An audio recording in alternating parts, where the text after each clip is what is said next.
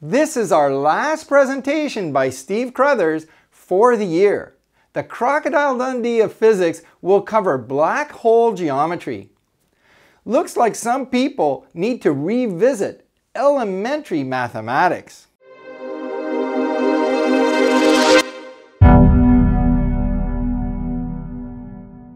Hello everyone and welcome to Sky Scholar. Today's topic is the incongruent geometry that underlies the mathematical theory of black holes. Consider a sphere centered at the origin of a Cartesian coordinate system as seen in this figure. If this sphere is moved to some other place in the coordinate system, the center will also move. The geometry of the sphere is not altered by the translation. Now, black hole mathematics begins with a Euclidean sphere of radius r centered at the origin. This sphere is then generalized to a non-Euclidean sphere in space-time by means of the radius r of the Euclidean sphere, as in this figure. This produces an equation for radius R of the non-Euclidean sphere as a function of r from the original Euclidean sphere. R is not the radius of the non-Euclidean sphere. It is not even a distance there. One must calculate the radius of the non-Euclidean sphere.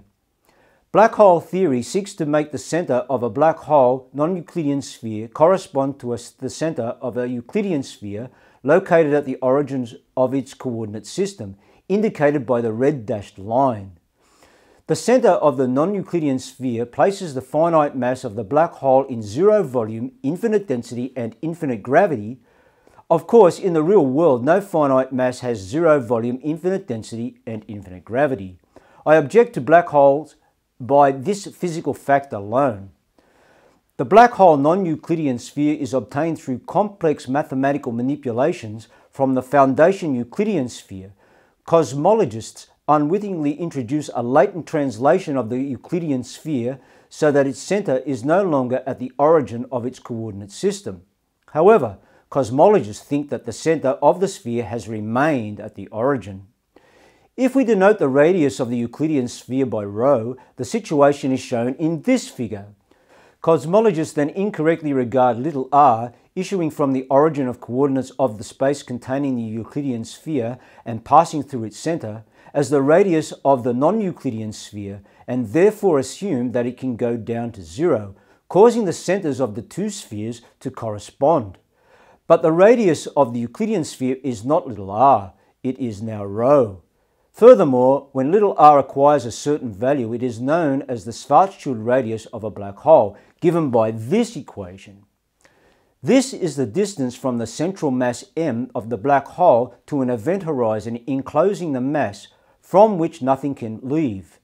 In effect, black hole theory unwittingly moves the Euclidean sphere away from its origin of coordinates, but leaves its center behind, in violation of elementary geometry. This is precisely how the black hole acquires two singularities, one at the event horizon where ρ equals 0, but r is greater than 0, and one at the black hole mass where r equals 0.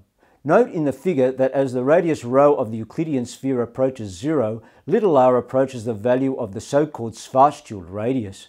However, the center of the foundational Euclidean sphere is now located at the tip of the radius r equal to the Schwarzschild radius. Thus, when ρ approaches 0, the Euclidean sphere closes upon its center, but the black hole has not closed upon its supposed center.